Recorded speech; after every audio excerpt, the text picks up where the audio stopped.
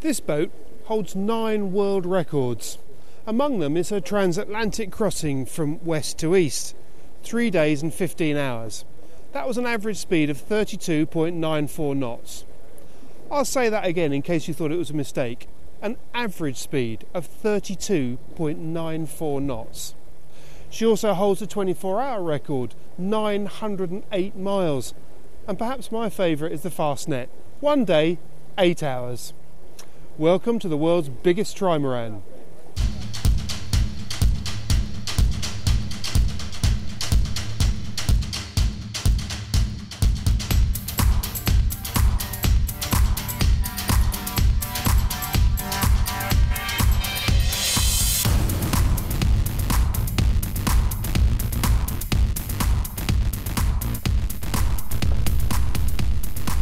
Spindrift 2 was formerly known as Banque Populaire.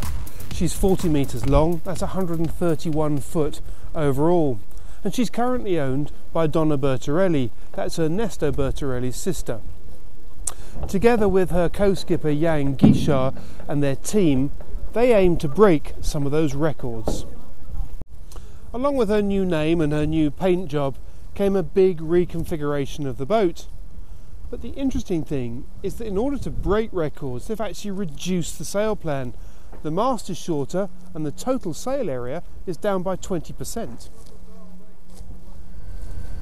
The thinking behind the change was that a lot of the time this boat was sailed with one reef in the main. So in order to reduce weight and windage, they decided to take the top of the mast off. In fact, they actually reduced it from the bottom, but they reduced it by the height of that reef. That reduced weight, reduced windage, and they hope increased performance. In addition to reducing the sail plan, they've also managed to save weight by reducing the number of crew that's required to sail her. Originally that was 14, now it's down to 12, possibly even less than that. And with that comes a reduction in the amount of kit that's required. There are fewer grinding pedestals and the machinery that goes with it.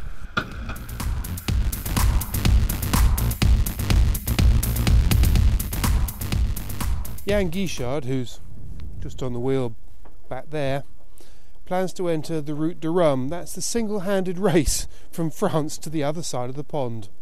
Single-handed in a 131-foot trimaran. Rather him than me. There's not much breeze at the moment, probably 4 knots, maybe 5 knots at best. But as you may be able to see from behind me on the instrument displays here, we're doing 9.5. But even that's nothing for this boat. The crew talk of a normal cruising speed of being about 30 knots, up to about 35. After that, she's capable of well over 40. In fact, on several trips, I think her maximum speed has been 47 knots. That's quick.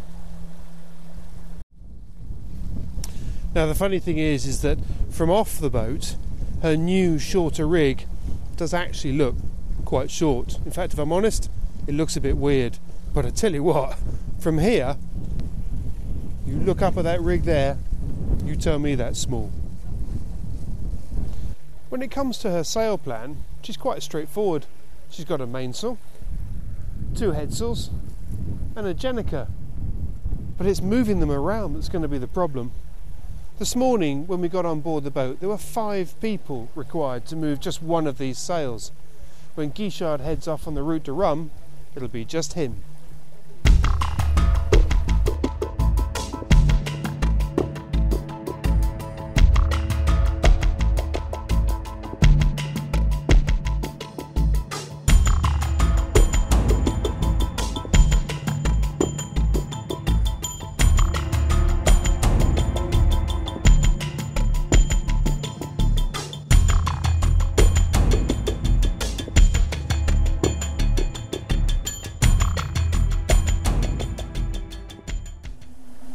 This has to be one of the most extraordinary boats I've ever sailed. 131 feet long, the world's biggest trimaran. She's nuts. But I tell you what, I wouldn't mind doing a Fastnet in it. 1 day and 8 hours, lovely. You'd only need to take sandwiches. Sailing on your own though, maybe not so much.